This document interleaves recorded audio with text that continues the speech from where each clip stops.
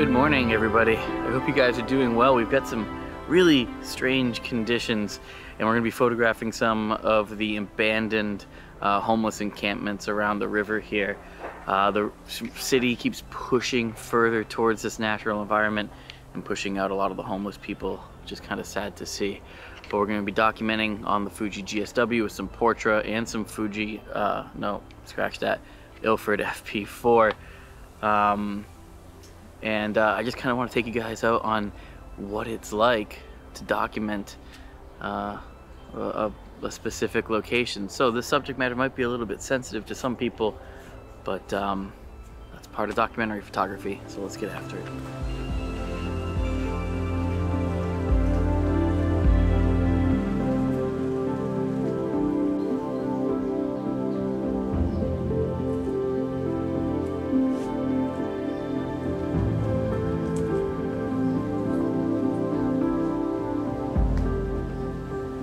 Don't adjust your screen, and trust me, I didn't color grade this in any sort of wacky way. We've got some wildfires that have been burning over in Canada that are making their way down here to Massachusetts, and we've got this crazy look in the sky. It almost looks like it's been sunrise for the last 4 hours. It's pretty wild right now.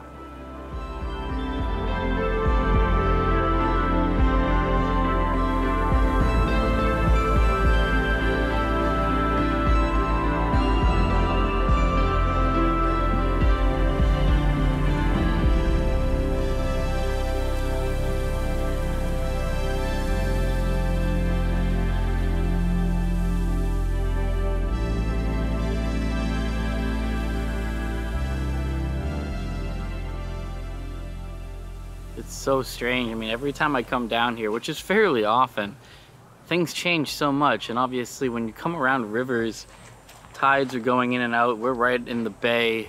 This part is technically the river. Pretty brackish. There's a lot of freshwater fish and saltwater fish in this little section here. This air quality is terrible. But we got these trees and we got all of this trash that just seems to change. I mean, this tree right here has been sort of standing upright for the longest time. Now it looks like it caught fire at one point and starting to knock over. We've got all of this trash. Trash just seems to change so often. But it's just pretty crazy. You know environments change over time, but when you see it done so quickly, it really kind of drives home that fact. And there's no better way to drive that home than to come out to your local river and see just how quickly the environment changes along those banks. And yeah, this is definitely one of those spots.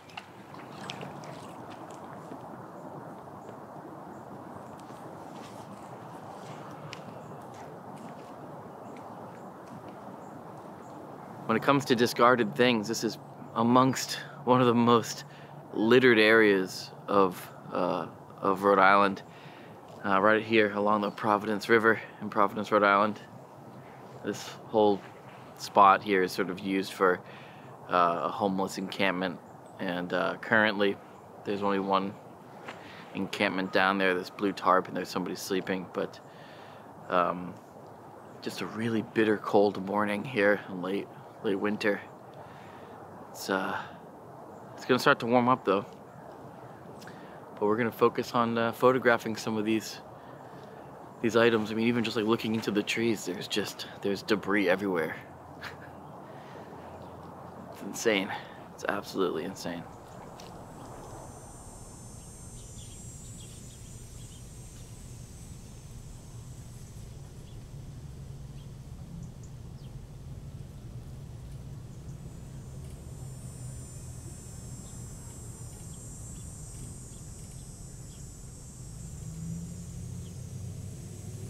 So one thing I look for when I'm out shooting a scene that I photographed before is sort of how the environment changes, and this environment has changed pretty dramatically.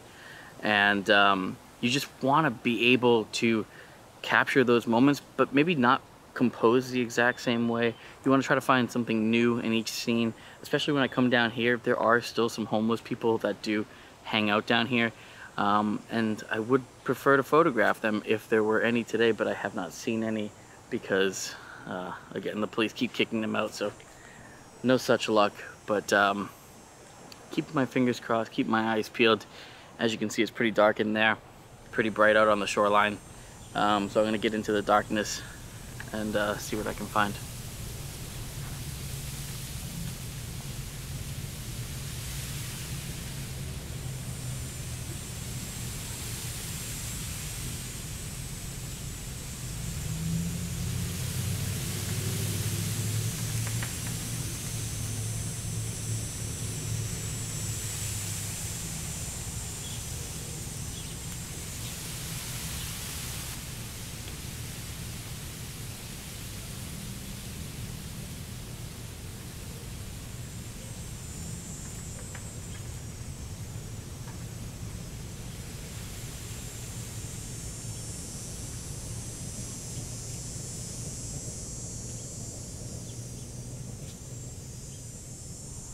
So I left that little location and I wanted to come to another location on my way back that I have photographed a bunch of times, and I typically will sit right in this exact same spot in my car, very inconspicuously, as people walk by this little crosswalk.